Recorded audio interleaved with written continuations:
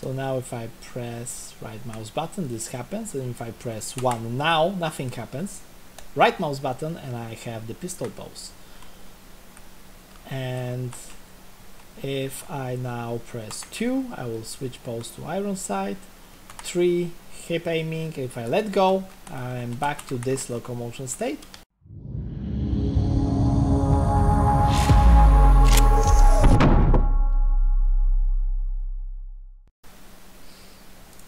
Okay, in previous video we established some of the mechanics that you would normally see inside a game, like aiming, changing rotation, changing aim offset, and changing move speed based on your inputs and actions of the player. However, there's one more thing we need to go through, which is the overlay system of the animation graph. So how it works? It works exactly as we already did with base poses, and how we are blending picking one of the blend poses, storing it, and then pushing forward to use as a blend pose for different animations and different states. So what we want to do now is to set up overlays, and overlays are by design made to blend upper body only animations and hands only animations, so first person perspective animations, on top of third person perspective animations. However, they can be used in various different methods. You can, for example, use them to add states of player being wounded, being sick, bleeding, or any other state, but you can also use modification tags to do that. So what we're going to do, we're going to set up modification tags to be used inside this blueprint to switch weapons, because inside this this basic setup that we already have, and with the free animation starter pack, we have 3 idles. We have the pistol, rifle, hip, rifle, iron sight, well, and prone, but let's focus on those 3 that are being standing up. So this is iron sight, this is hip, and this is pistol. Okay, so we're going to be switching between those 3 poses based on a changeable tag. So I'm thinking about using either overlay, or you know what, we're going to make 2 examples. So on 1 we want to switch one of the poses, on 2 we want to use the second pose, and on 3 we want to use the third pose. We're going to need our component, and we're going to say setup overlay pose. And now here, 1, 2, and 3, we're going to specify our overlay poses, but first we need gameplay tags to actually represent those overlay poses. Let's go here. And also, by not picking any overlay, we are invalidating the pose. So let's go here, go into our example tags, let's add a tag, and let's call it animation dot overlay dot hip, then duplicate iron sight, or you know what, let's call it something that you will like, a gameplay example. So let's say shotgun, this one will be rifle, and the third one will be, let's duplicate, will be pistol. Okay, save. And now 1 will be animation overlay pistol, second one will be animation overlay rifle, and the third one will be animation overlay shotgun. So this is the entire setup on the player side. So overlay setup, compile, save. And now we can go back to our anim graph, and we already have this overlay pose, and we can read it directly here in the anim graph. So what we want to do is set up another state machine, which will be state machine. It will be called overlay pose, and we're going to save pose and call it overlay pose, just like that.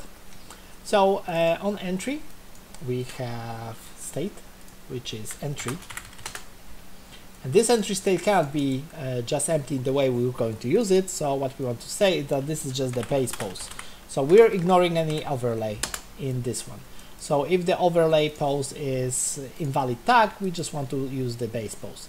So now instead of base pose, we can use overlay.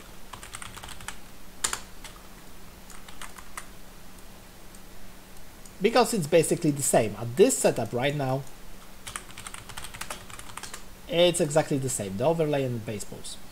But if we have a valid overlay, we want to enter our conduit. So if our overlay pose is valid, so if it is valid, we want to enter the conduit, and in this example we want to actually be able to go back. So if our overlay pose is valid tag not, we want to go back. So if it is valid, we want to add a state, which will be pistol, and then here we want to add state, which is rifle, and we want to add state, which is shotgun. Okay, so for pistol, we want to take base pose,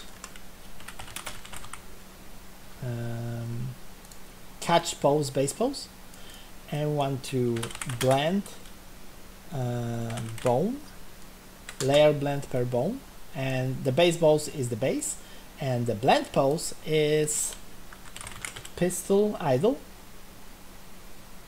because there is no walking or running for the pistol, it's just an idle pose.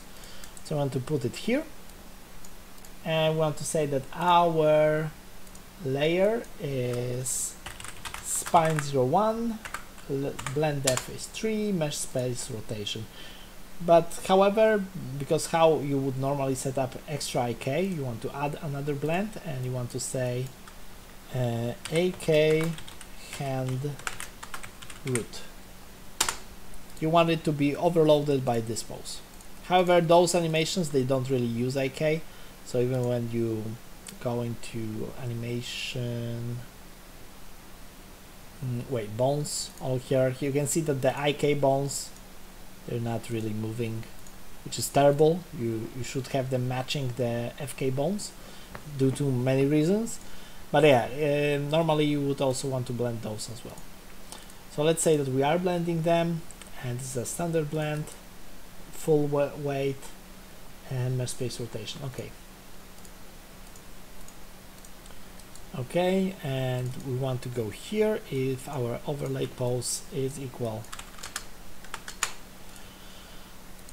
pistol pose, and we want to go back if it's not pistol pose. Okay, and now we have to do this setup 2 more times. So this is rifle,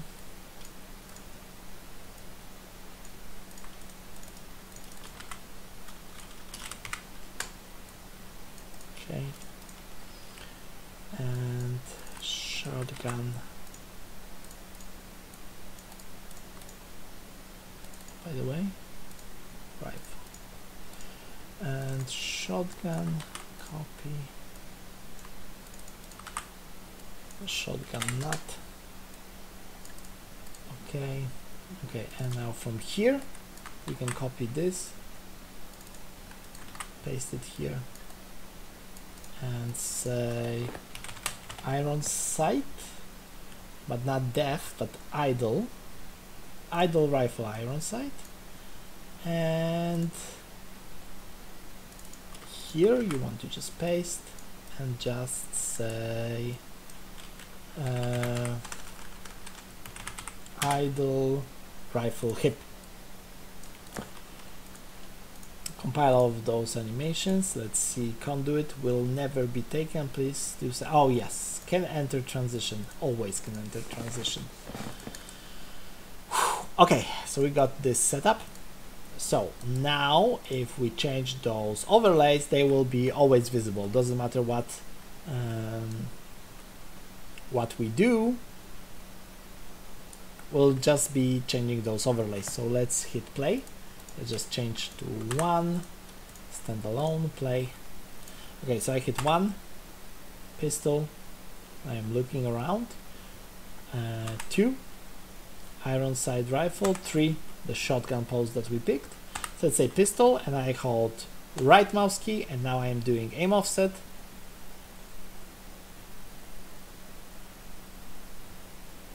With the pistol.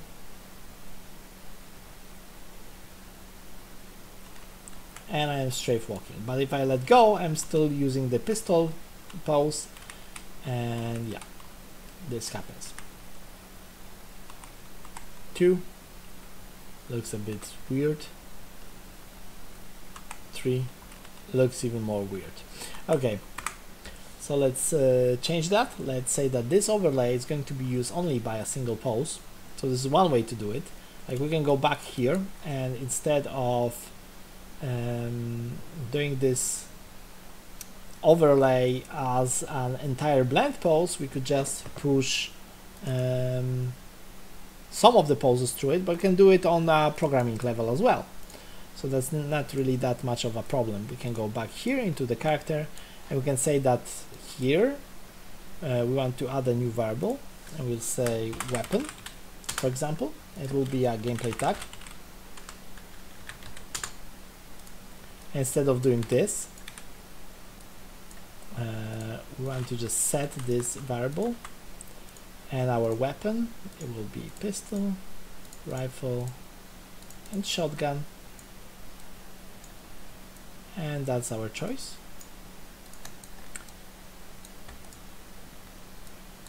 And now here we want to know that we are holding the mouse button, so let's say ADS, and ADS will be just a bool value, and we'll just set and set true, false. This is false, this is true. And now that we have set up this, and we have this base pose, we can also drag from here and say set up overlay pose, and the overlay pose for while aiming is just this weapon tag, and overlay pose when we are not aiming is just invalid tag, so an empty tag. So this will just invalidate the variable. Okay. However, if we switch weapons while we are doing the overlay, we want to check if ADS is true on all of those, and if ADS is true, we want to take our component and say overlay, setup overlay, weapon.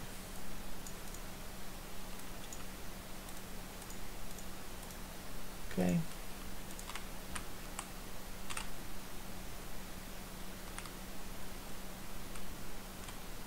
So now if I press right mouse button, this happens, and if I press 1 now, nothing happens. Right mouse button, and I have the pistol pose. And if I now press 2, I will switch pose to iron sight. 3, hip aiming. If I let go, I'm back to this locomotion state, and I don't have problems with blending. 1 again, jump, aim. And we have this pistol pose again, and let's see it in multiplayer. Let's say 2, play as client, and hit play.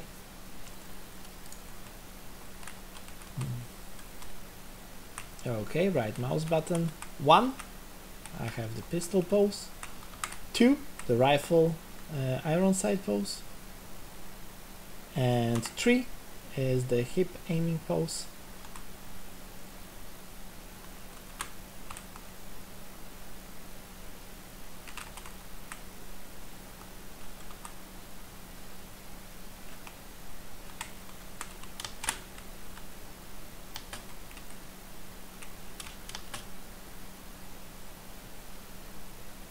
And the aim offset itself is not even half bad, so it's okay.